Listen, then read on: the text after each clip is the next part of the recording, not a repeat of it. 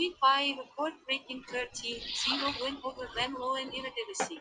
Ajax take on Atalanta at Jewish Stadium in the Champions League group stages round 2.